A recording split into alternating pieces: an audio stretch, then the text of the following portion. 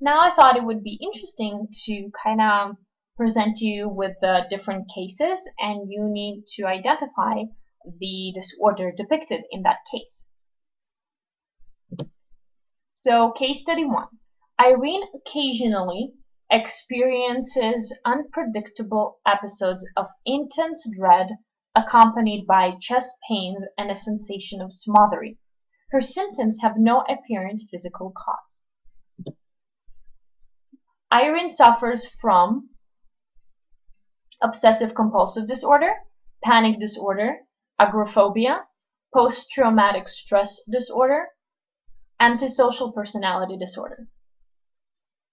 Irene suffers from B, panic disorder. Panic disorder is an anxiety disorder marked by unpredictable minute-long episodes of intense dread in which the person experiences terror and accompanying chest pain, choking, or other frightening sensations. Anxiety disorders are psychological disorders characterized by distressing, persistent anxiety or maladaptive behaviors that reduce anxiety. In general, anxiety disorder is when a person is continually tense, apprehensive, and in a state of automatic nervous system arousal. Case number 2. Jason is so preoccupied with staying clean that he showers as many as 10 times each day. Jason suffers from major depressive disorder, paranoid schizophrenia, panic disorder, bipolar disorder, or obsessive-compulsive disorder. Jason suffers from E, obsessive-compulsive disorder. OCD is an anxiety disorder characterized by unwanted repetitive thoughts and/or actions. Case study 3. Although she escaped from war-torn Iraq 2 years ago, Lila still has haunting memories and nightmares. She is also severely depressed. What is Lila suffering from? Lila is suffering from C, post-traumatic stress disorder. PTSD is an anxiety disorder characterized by haunting memories, nightmares, social withdrawal, jumpy anxiety, and/or insomnia that lingers for 4 weeks or more after the traumatic experience. One day, Matt felt optimistic, energetic, and on the top of the world. A few days later, he felt hopeless and lethargic. He thought that the future looked very grim. What does Matt suffers from? Matt suffers from E, bipolar disorder. Bipolar disorder is mood disorder, right? In which a person alternates between hopelessness and lethargy of depression and the overexcited state of mania. This mood disorder is marked by hyperactive, wildly optimistic states, so alternating between the depressive and the optimistic states. Claiming that she heard a voice commanding her to warn other people that eating is harmful, Sandy attempts to convince other restaurant patrons not to eat. The psychiatrist to whom she is referred finds that Sandy's thinking and speech are often fragmented and incoherent. In addition, Sandy has an unreasonable fear that someone is out to get her. Consequently, she trusts no one. Sandy suffers from A, paranoid schizophrenia. Schizophrenia, as we noted already, is a group of severe disorders characterized by disorganized and delusional thinking, disturbed perceptions, and inappropriate emotions and actions. Delusions are false beliefs, often of prosecution or grandeur, that may accompany psychotic disorders. Those with paranoid tendencies are particularly prone to delusions of prosecution. So, for example, someone with paranoid schizophrenia may jump from one idea to another, even within sentences, thus creating a word salad. Bob has never been able to keep a job. He's been in and out of jail for charges such as theft, sexual assault, and spousal abuse. Bob suffers from D. Antisocial personality disorder. Antisocial personality disorder is a personality disorder in which the person, usually a man, but not necessarily, exhibits a lack of conscience for wrongdoing, even towards friends and family members. The person may also be aggressive and ruthless, or a clever con artist. Sadie is so fearful of being overwhelmed by anxiety that she rarely steps outside of her apartment.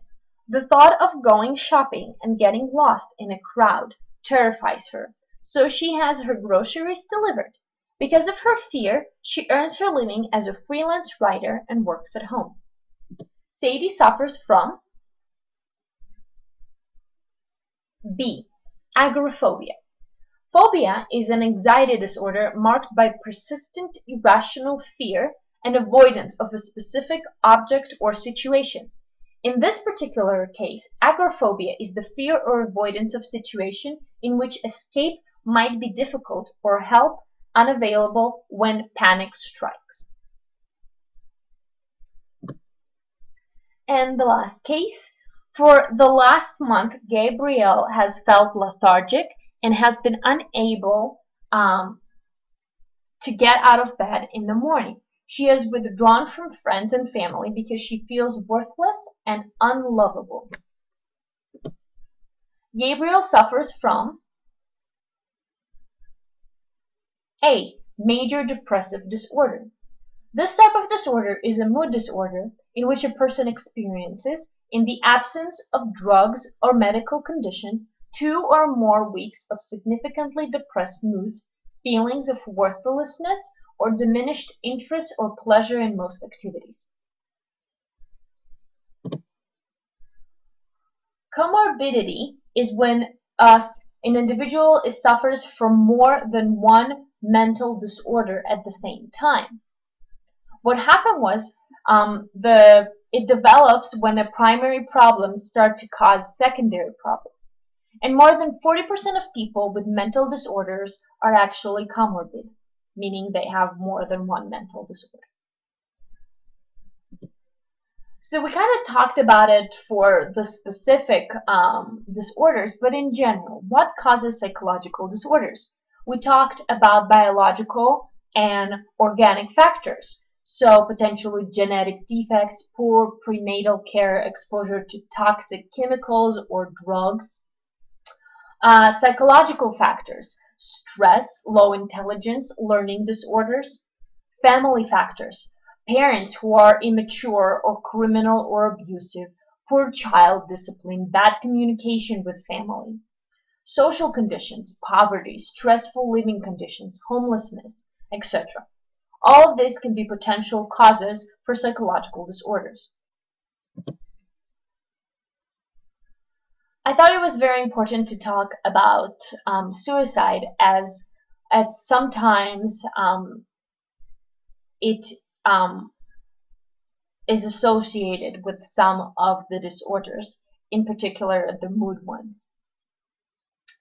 And in fact, 90% of people who commit suicide had a diagnosable mental disorder, usually depression or substance abuse disorder.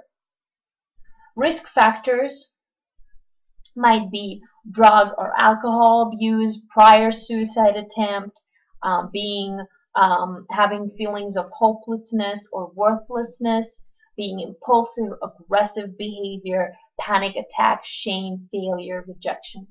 And it's not necessary to be for these factors to occur for a prolonged time. Preventing suicide. It's important to note the signs of it in order to be able to prevent it.